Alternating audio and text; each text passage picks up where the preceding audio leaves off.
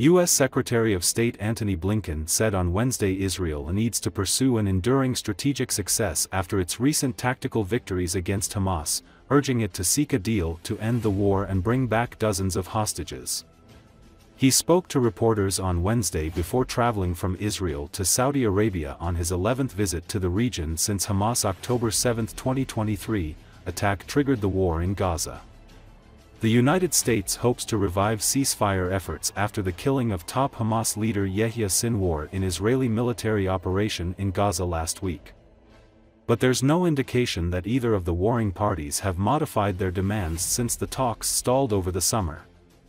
Hamas has said its demands have not changed following Sinwar's death. Blinken, who met with Prime Minister Benjamin Netanyahu and other top officials on Tuesday, said he had pressed Israel to allow more humanitarian aid into Gaza and reiterated his warning that the failure to do so could lead to a reduction in U.S. military aid. On October 7, 2023, Hamas-led militants blew holes in Israel's security fence and stormed in, killing some 1,200 people, mostly civilians, and abducting another 250. Israel's offensive in Gaza has killed over 42,000 Palestinians, according to local health authorities, who do not differentiate between militants and civilians.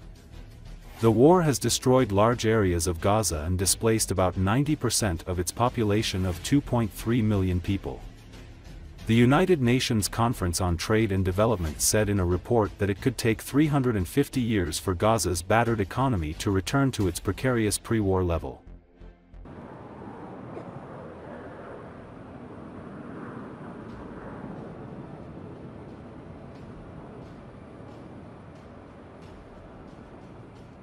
Morning, everyone.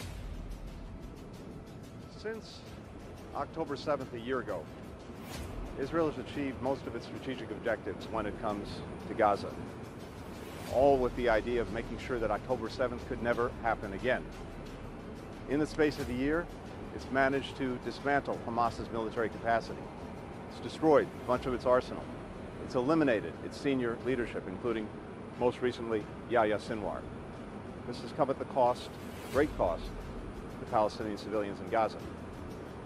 Now is the time to turn those successes into an enduring strategic success. And there are really two things left to do. Get the hostages home and bring the war to an end with an understanding of what will follow. And that's what we've been working on this past day and will continue to work on throughout this trip.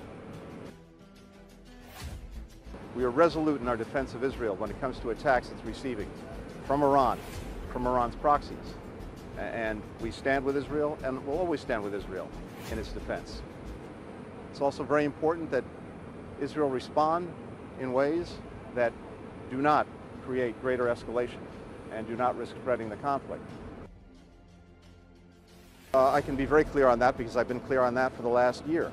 We fully reject it. We reject any Israeli reoccupation of Gaza. I said so in Tokyo a year ago. It's been U.S. policy. It will remain U.S. policy. Thanks. Thank you.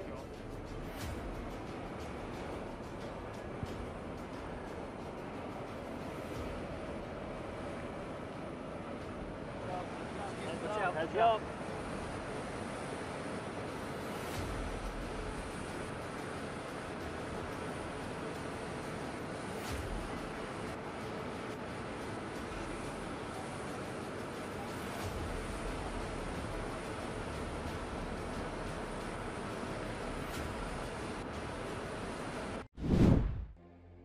An Israeli airstrike leveled a building in the southern Beirut suburb of Goberi on Tuesday.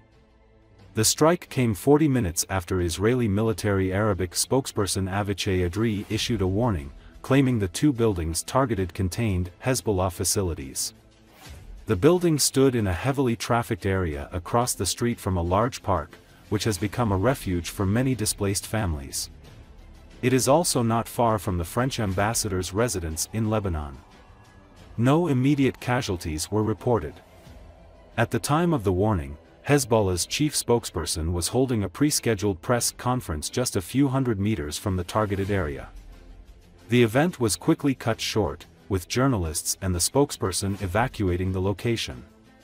The Israeli military did not have immediate comment about the target of the strike.